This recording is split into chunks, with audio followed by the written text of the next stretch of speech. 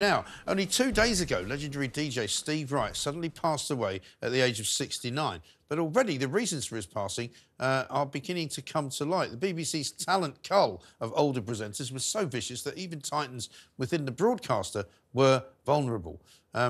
Joining me now from his holidays is the Sun's TV critic, Ali Ross. Ali, welcome back to the Independent Republic of Mike Graham. Very kind of you to spare some time for us on your holes. Having Shocking. a staycation, Mike, so it's Even it's easier. no problem. Even easier. I presume you're Yeah. saving up for the Euros in the summer, eh? Yeah, and I've just got a ticket for the Germany game, so I'm over the moon, Brian. Absolutely, absolutely. Shocking story this week to learn that Steve Wright was discovered to have passed away on Monday in his flat in London. The Sun yesterday with the story saying that, you know, a friend of his saying he probably died of a broken heart because he was so upset about the way the BBC treated him. I mean, he was perhaps one of the biggest names that they decided that they didn't want really anymore in the main schedule.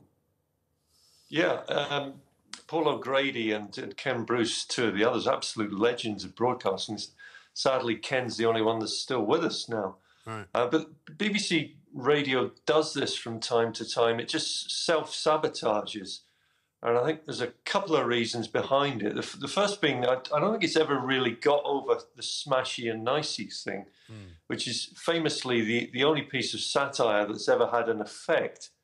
And it pointed out that all the original DJs from Radio 1 was still there almost 20 years later. And it's very much had that on its mind ever since. But of course, added to this is the fact that it's got a whole dose of wokery since then as well. So someone like Steve, who ticked no boxes but was loved by the listeners, probably didn't stand a chance, no matter how many millions of listeners he got. And it's a tragedy that he should go in these circumstances with praise ringing in his ears from the very same BBC bosses who got rid of him 18 months ago. Yeah, who was sort of wielding the knife, as it were. Yeah. Exactly. They're shameless as well. And I gather it's gone down very badly at BBC HQ, with the woman who basically gave him the bump was the first person paying tribute on email.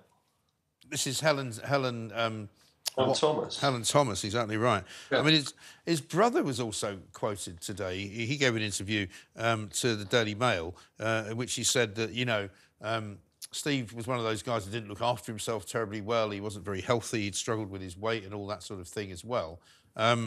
So, I mean, he was a bit of a lonely character at the end, I guess. I'd hate to think that. He seems to have been genuinely liked, which you certainly couldn't say about all of that old Radio 1 crowd. No. Famously, they all, well, not all of them, but most of them absolutely loathed each other, despite the sort of the smashy and nicey appearance in public. But Steve Wright, and I know this from speaking to people at the BBC, was genuinely thought of as a decent guy. Eccentric, like a lot of DJs, but his longevity speaks for itself. You don't last that long in the business if you've turned people over and generally behaved badly. So I think it was to his great credit. And you don't like to think of anyone dying lonely and heartbroken like that. So I think we probably best wait and see as what comes out in the next few weeks about this. No, sure. And meanwhile, the BBC have announced, I saw just the other week, that they're launching some new radio stations, bizarrely. They're launching some digital digital-only version of Radio 3, which is going to be an add-on, they say, and a couple of others, and you just think, you know, given the amount of listeners that they're losing, is this really where they want to be spending their time? Yeah. Well, when Steve Wright left that show, they immediately lost 1 million people. Yeah. And I've had bizarre conversations with PRs from Radio 1 in the past, where they've got rid of really high-profile DJs and said, well, the good news is they were 1 million listeners we didn't want. And you say, what planet is this company operating on that you don't want people to listen to your product?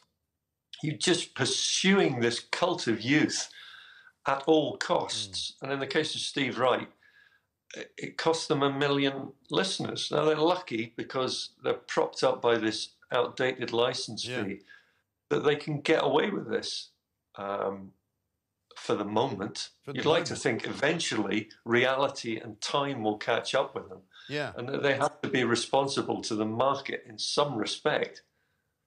Well, this is unsustainable. It is unsustainable, and I think the most recent radar showed that the gap now between commercial radio and the BBC is even bigger than it's ever been, because commercial radio continues to grow and BBC radio continues to shrink. Yeah, well, it doesn't surprise me one little bit. They seem to have forgotten all the basic lessons of giving the people what they want. And there's so many of them, these high-profile figures have left acrimoniously. And every time one of them goes like this, then the BBC come out and tell us how well-loved they were. Well, we knew that, but did you? Clearly not. It will happen again, I'm sure. I'm sure it will. Ali, great to see you. Thanks very much for joining us. We've got to run, I'm afraid. Thank you. See you soon.